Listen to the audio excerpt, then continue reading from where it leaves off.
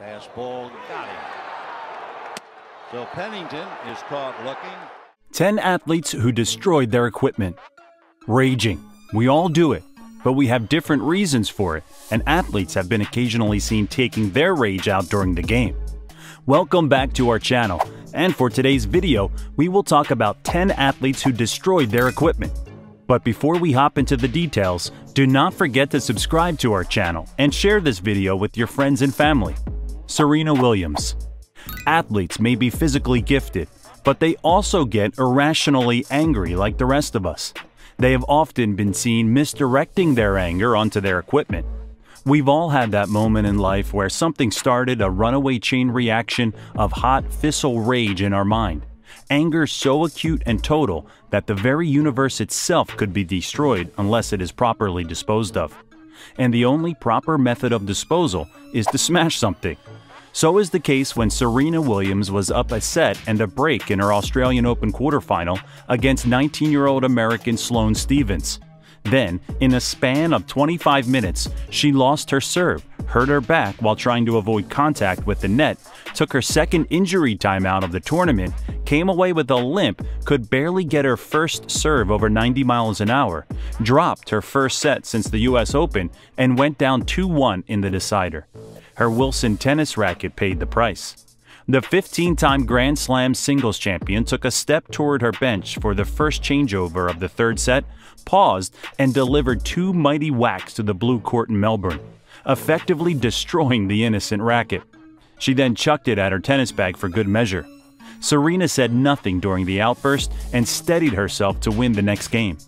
During that hold of serve, she was called for a foot fault. The linesman was unidentified at the time of this writing, but he shall forever be referred to as the bravest linesman in the history of tennis. Stephens went on to win the match 3-6, 7-5, 6-4. She became the first American player younger than Serena to beat her. It will be the first Grand Slam semifinal appearance for the Florida native. Serena entered the match with one loss since May. After the match, she was asked about the incident. She answered with a smile, "It made me happy, unfortunately."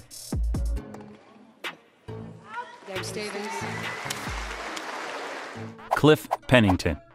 Cliff Pennington appeared to be going for the world record in unintentionally broken bats when he cracked, split, then shattered 3 bats in 3 consecutive pitches. We can only assume this batch of Louisville Sluggers was outsourced to a Myanmar or imported from Detroit.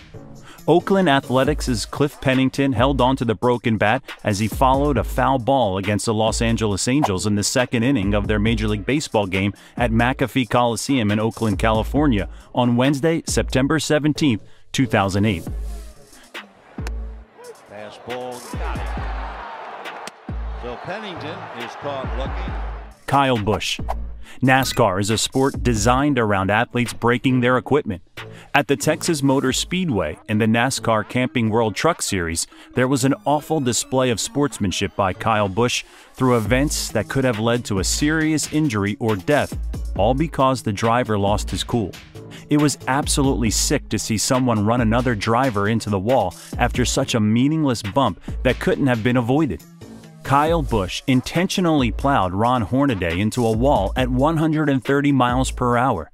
The driver in question, Kyle Busch, has been known for his reckless driving and loss of temper at times, but this has to do with someone's life. NASCAR fined Kyle Busch $50,000 and placed him on probation through the rest of the year for his retaliatory actions during Friday night's Truck Series race at Texas Motor Speedway. Kyle Busch is going to turn the 33 into the wall. Our championship contender, Hornaday. Marcos Baghdatis. Baghdatis went out of the Australian Open in a late-night match Wednesday, but he was still the talk of Melbourne Park a day later. Down 2 sets in a break, Baghdatis sat in his chair at the changeover and whacked his racket on the court 7 times until it was almost unrecognizable. That wasn't so unusual. What happened next was Baghdatis calmly gave the mangled racket to a ball boy, plucked a new one out of his bag, and cracked that as well. The next 2, he didn't even bother taking out of plastic wrapping before smashing them into the court. In all, the fiery Cypriot broke 4 rackets during a meltdown that lasted less than a minute and earned him a $1,250 fine, or just over $300 per racket.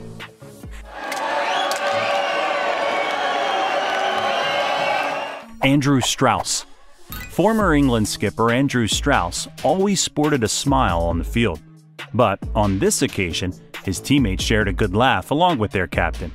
As Hashim Amla and Jacques Kallis was piling the runs at the Oval in 2012, the English players were grim. Kallis worked one off Graham Swan to mid-wicket and called Amla for a quick single. Strauss came around, picked up the ball, and threw it in a flash, but as luck would have it, his shades had come off his hat, and as Strauss threw it, the ball hit them mid-air and shattered them. Roger Clemens. The 2000 World Series became a little more heated after Yankees great Roger Clemens infamously tossed a bat toward Mike Piazza. It all happened so quickly. One pitch and a swing later, the sharp shard of a broken bat flew toward the pitcher's mound. Then, with a flick of the wrist, New York Yankees pitcher Roger Clemens threw that piece of bat in front of New York Mets catcher Mike Piazza, who was running to first base. Foul territory near Piazza. Obviously, Piazza didn't mean to do that. David Nalbandian. David Nalbandian was disqualified from the Asian Championships final after injuring a line judge by kicking an advertising board into his shin. Oh, it's all over. Yeah. We've got a champion here in Marin Cilic. The Argentine, 30, was leading Marin Cilic 7-6, 7-3, 3-4 when he smashed a panel in front of Andrew McDougall's seat, causing his leg to bleed heavily. David Nalbandian's kicking of an advertising board during the Queen's Club final cost him $12,560 in fines and $57,350 in prize money. Bryce Harper. Bryce Harper's temper is far from a big secret in professional baseball. The Washington Nationals star slugger can swing the bat with the best of them, but when he finds himself unable to connect, well, he's got to hit something. After striking out, all it took was a solid one-arm swing onto home plate for Harper to shatter this bat at the weak spot. And Lobaton setting up inside the barrel of the bat. And judging by the way he stopped to pick up his mess, he was not exactly expecting to break it. Bryce Harper sent the ball flying hundreds of feet in a broken bat home run as the Washington Nationals faced the New York Mets. The lumber split just above his hands, and the barrel helicoptered into the high, protective netting behind home plate on the first base side. It's the emotion of the game. That is it. That is about it, he said of the bat flip. He added, "I was pretty fired up. I was excited. I was trying to get back to my teammates as quick as possible and do all my handshakes." Charles Barkley.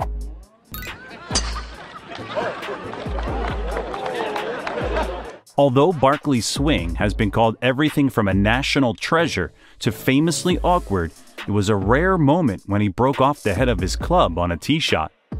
David Ortiz. Elite athletes are true competitors. What makes them different is a combination of physical talent and an ability to channel their emotions to gain an advantage over their opponent. And this is what plays sports so entertaining. We feed off the performance of athletes, and the athletes feed off the energy and enthusiasm of the fans. So, when competitive desire transforms into resentment and anger, the result almost always has an audience. Over the years, there have been some spectacular moments when an athlete's anger boiled over, and their results were just as entertaining. David Ortiz lost his cool on and destroyed a dugout phone with the baseball bat. Wow. I don't think that phone's going to work anymore. The incident came after Ortiz struck out, and Ortiz disagreed with one of the strikes. Ortiz could be seen yelling at the umpires on the way back to the dugout, but wasn't ejected until he destroyed the phone. The best part of the scene was the reaction of Ortiz's teammates, who were genuinely afraid. But the best reaction was by the official Twitter account of the Tampa Bay Rays, which joked about needing a stronger phone before their next home game against the Red Sox. If you like this video, then make sure to give it a thumbs up and subscribe to our channel for more interesting videos in the future. Also, hit the bell icon to stay up to date and be the first one to watch our latest videos.